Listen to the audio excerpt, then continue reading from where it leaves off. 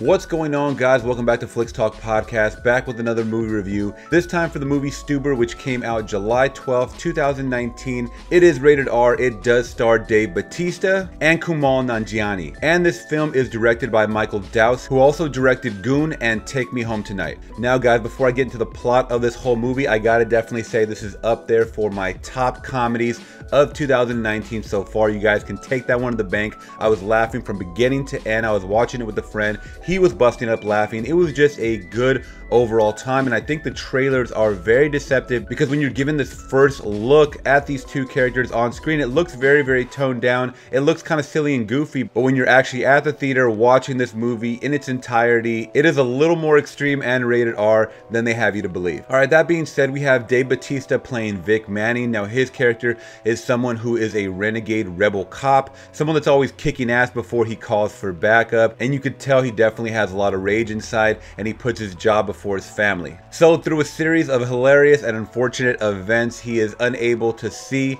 hence why he has to call himself an Uber, and the Uber driver is played by Stu. So Vic Manning ultimately kidnaps Stu and forces him to kind of be his driver throughout the course of this whole day and night, and it's just a hilarious situation. Of course, Vic Manning is trying to get his perp from point A to point B, and it's just kind of all over the city of LA with Stu along for the ride. So it's just a hilarious exchange of all this witty conversation. These guys are from two different worlds, obviously. One's a meathead, the other one's a dweeb who's like trying to get this girl that she's obviously friend zoning him. So they're definitely clashing when it comes to talking to each other about certain things because it's totally unrelatable what they're both going through. But ultimately, as the movie progresses, there's a good kind of buddy cop lethal weapon dynamic in this film, even a Rush Hour vibe, what have you, kind of watching this movie. So if you guys are fans of movies like that, I think you guys are going to find this one very, very entertaining and fun. Now, someone that I didn't even know that was in this movie was Iko Uwais. Now, I saw him recently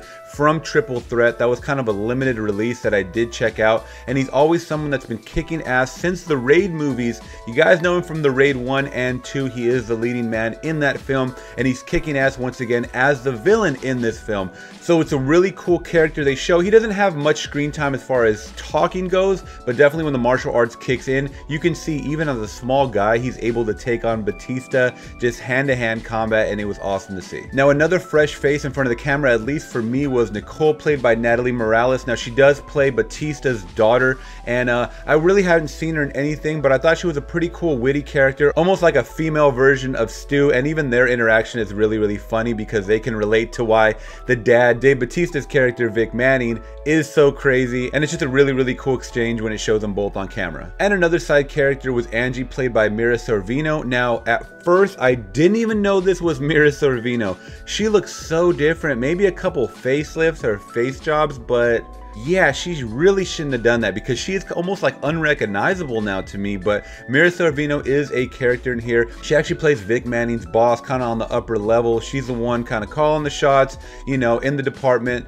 that he's running. And once again, like I said, he always goes Maverick Renegade. She's always telling him to fall back, but there's actually a bigger reason for her character without getting into spoiler territory. So she does play a pivotal plot in the movie. Another funny side character was this guy Richie, played by Jimmy Tatro. Now, I haven't seen him at all whatsoever, but it was so fun to see him on screen because this guy has almost like a Jim Carrey rubber face in his expressions, and I thought his exchange back and forth. He does play Stu's boss at this kind of like a sporting goods store that he works at during the day before he goes out and does his Uber drives, but their exchange back and forth I thought was actually really, really funny, and it's always this subtle kind of dialogue and just the wording between both of them that makes this movie really, really humorous and makes you chuckle seconds later after they say it.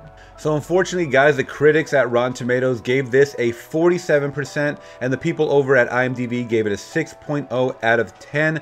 To me, that's completely off. I mean, you're there to kind of enjoy yourself, have fun. You're not looking for any realism when you check yourself into a movie about a kidnapped Uber driver. I mean, it's more on the comedic effect, obviously. It's not dramatic at all. I mean, there are situations that are definitely very, very serious, but for the most part, it's a chuckle, clumsy comedy, and I thought it fit well together from beginning to end. Like I said, there wasn't really much downtime. There was a couple of scenes that could have been trimmed for sure, but that does does not deflect really from my score because I thought everyone involved was funny or they had a purpose for being there. I thought when it came to the action scenes, there was a lot of action scenes, guys, especially in the trailer when they show that car chase about him talking about throwing that propane tank and blowing it up like in Jaws. So that being said, guys, my final star rating for Stuber was...